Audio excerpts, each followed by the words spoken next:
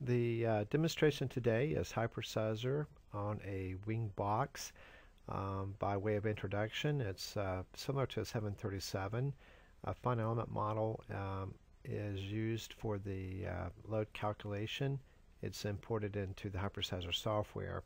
As shown here, the underside of the lower skin with the access panels, how it would actually be used as the structural backbone for the commercial wing. Here is a view of the wing prototype of it, composite, in a tooling jig. And here is the upper skin cover as you see it being manufactured with some modern technology here.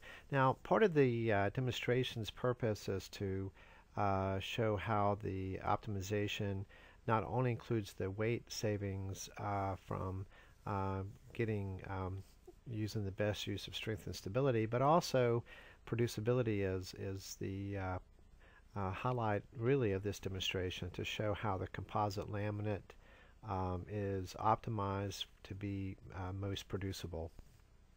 Here we're looking at a chart to indicate it's an actual HyperSizer output that shows the plies as they go across the wing panel. This is the content of today's demonstration. Also included is the laminate, or what we refer to as hyperlaminates, for the stiffener. Again, the optimization being very practical in that it comes up with producible parts.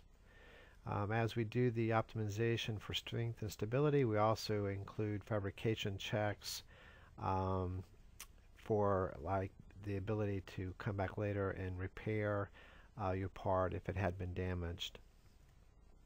This image shows the fine element model from the center wing box to the tip, and here's the Bay 7 cross-sectional view. Here, this particular model is what we refer to as a discrete stiffened model, technique 3, where the stiffeners are modeled with individual shell and bar elements. Today's demonstration is going to use a smeared model like this, where we will have complete control over the placement and the spacing of those stiffeners and the size of the stiffeners, actually the shape of the stiffener as well.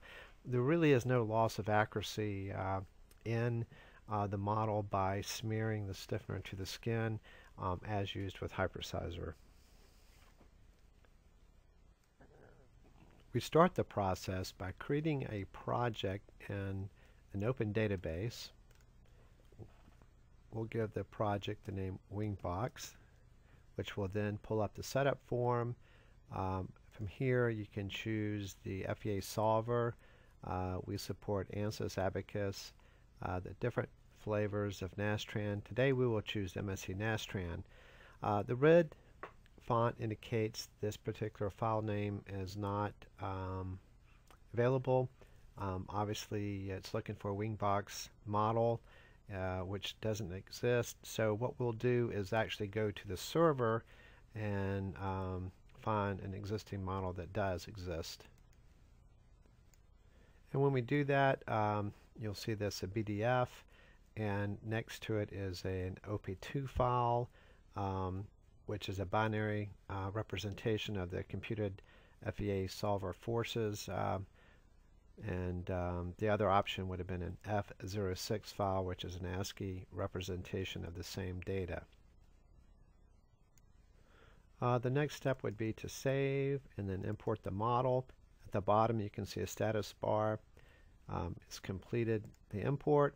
There were 4 unique load sets identified in the Nastran case control: 100, 200, 300, and 400. Here you can specify different limit and ultimate load factors if you so desired, whereas we could come in here and put in an ultimate load factor of 1.5 like this and hit save. On the load cases tab you can identify which of those load sets you want to actually use in this particular session of your analysis or optimization. We can go ahead and hit save there. The next step would be to pull up the sizing form and to run a batch setup file, and it's running down here.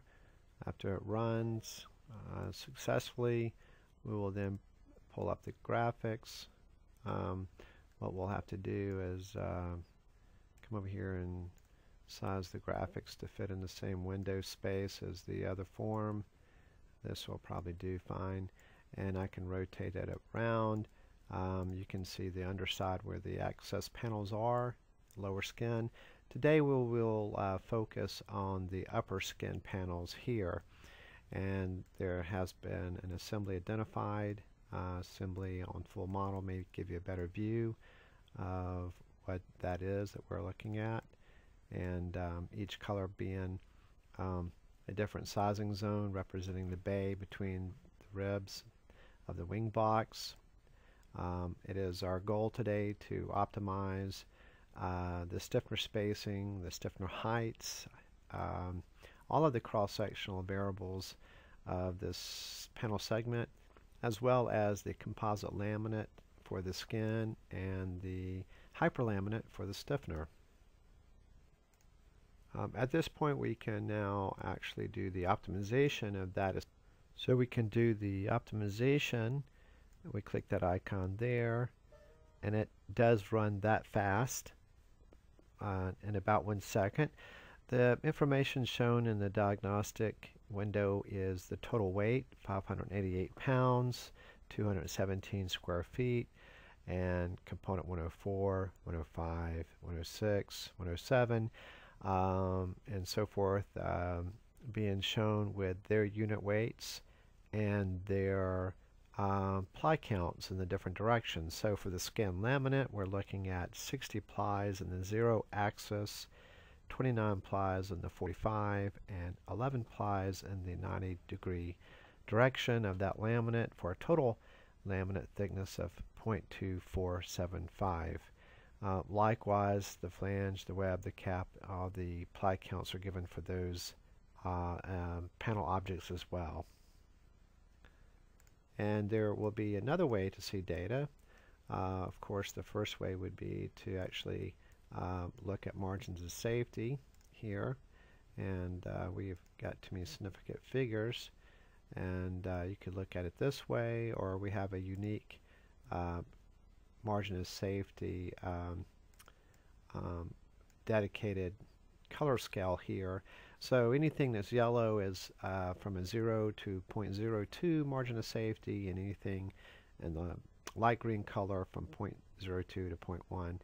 So we have no negative margins and no margins greater than 0.1.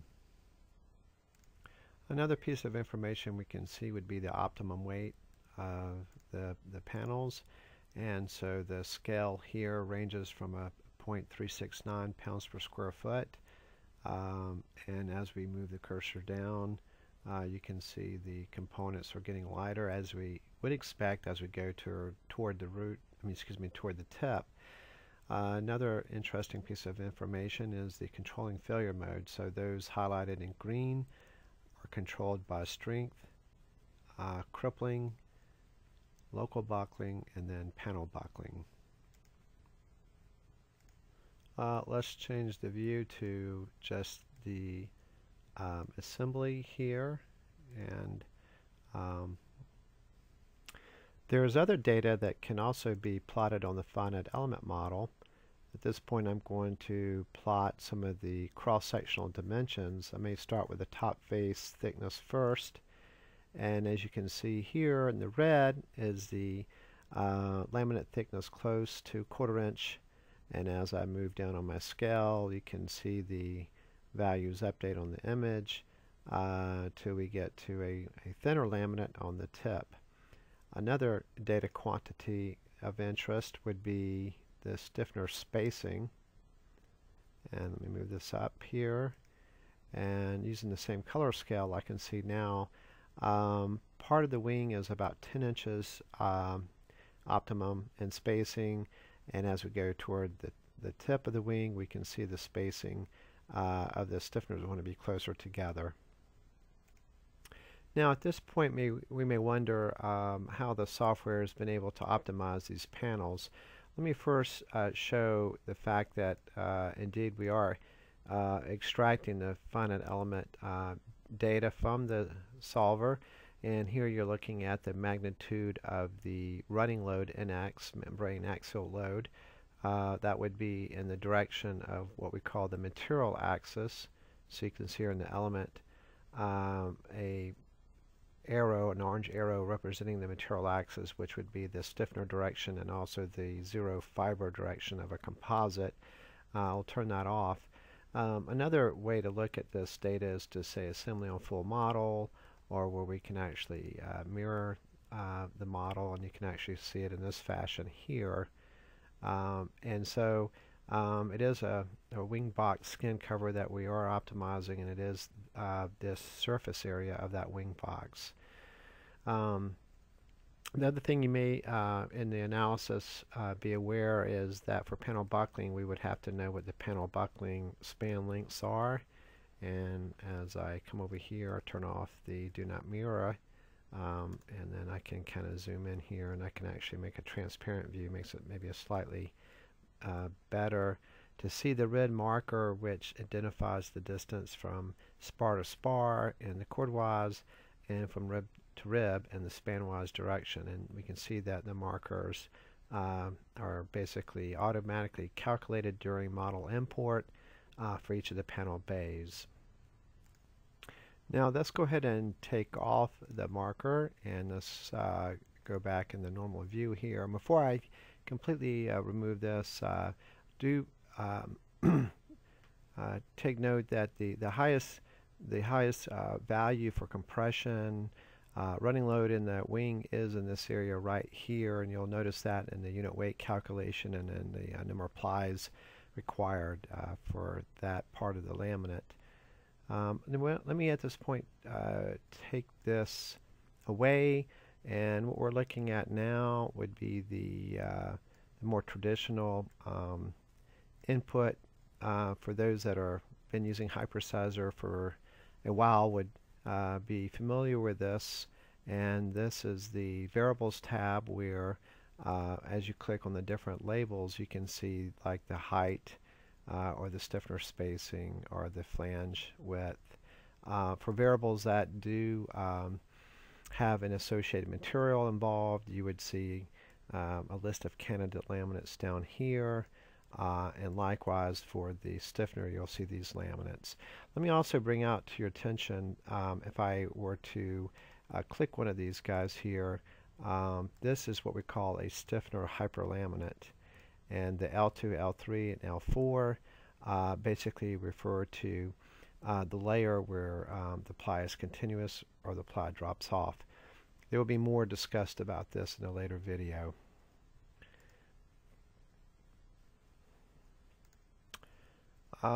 Going back to the skin laminate, now what I will do is optimize all of the panel bays of this assembly. Now the optimization is complete. It took about 45 seconds. This is what we refer to as direct optimization. It's in contrast to the optimization you saw earlier on the graphics, and that is what we refer to as auto-tuning optimization. It took probably about 1 second to optimize those skin panels with that newer technology. Now that the optimization for the assembly has been accomplished for the skin, what I'll do next is producibility trades. And I will go now directly to laminate sequencing. Let's go ahead, we can make this full screen, make that a little bit smaller, and what I'll do is hit optimize. Of course when I do this it's going to give me a message saying that my ply drops have not yet been created. I will now do that, so I'll pull up the ply drop feature, say generate, and what the ply drop's purpose is to identify the basically the neighbors of each of the different skins to know when a possible drop in a ply will occur. It will happen here at these transitions that have been established by the finite element model during import for each of these separate components. The components can be identified in the legend on the right, or another manner of doing that would be to focus in on just the assembly itself. The reason I'm showing this is so that later these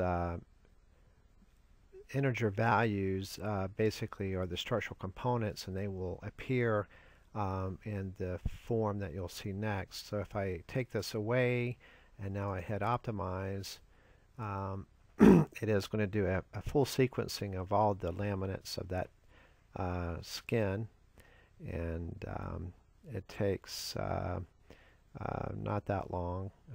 It will be finished probably in about another 5 or 10 seconds.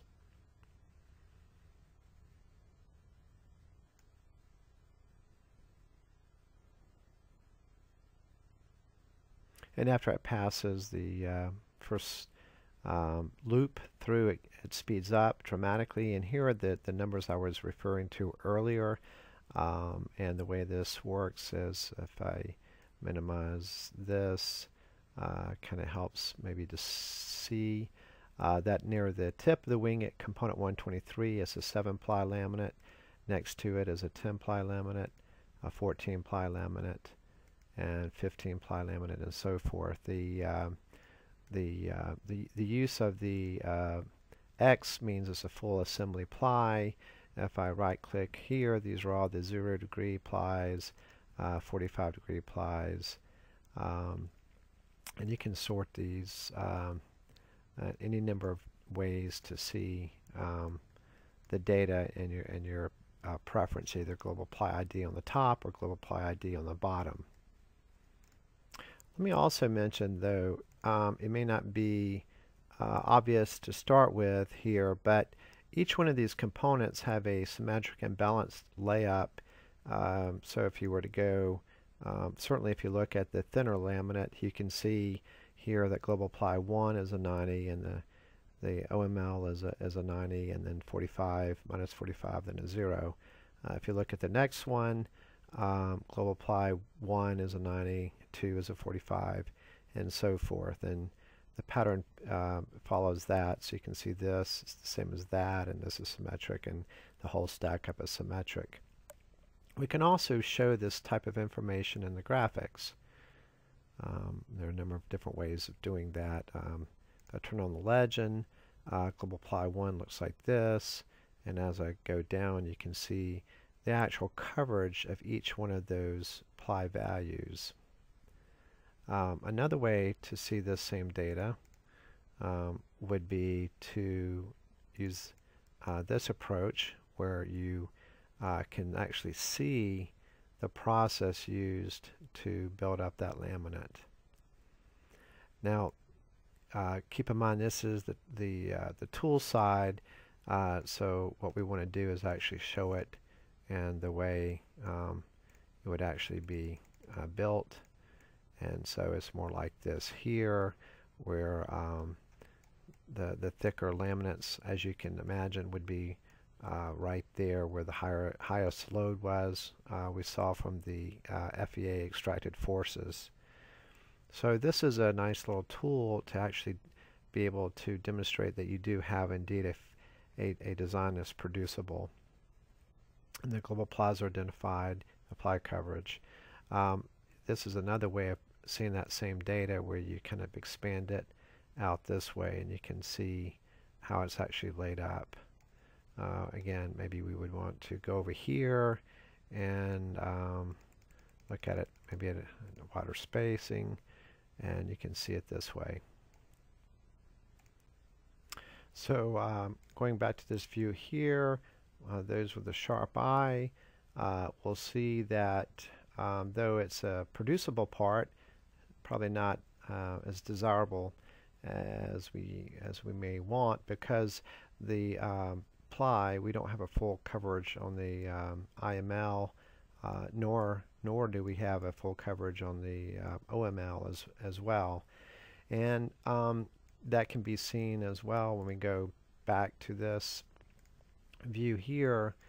You can see that again the 90 goes pretty far on the wing skin cover, but it doesn't go all the way to the last three components. And then we have this material here, so 121 doesn't have the 90-degree ply. Again, our goal at this time was to minimize weight. Later, I will demonstrate how we can use the slider bar to make the part more manufacturable.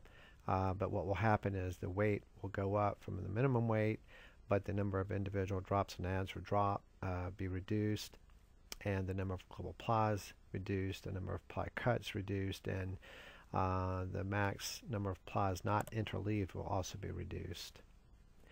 For now, let's go ahead and say apply this to the assembly to be able to move on to the last step, which we call finalize or touch up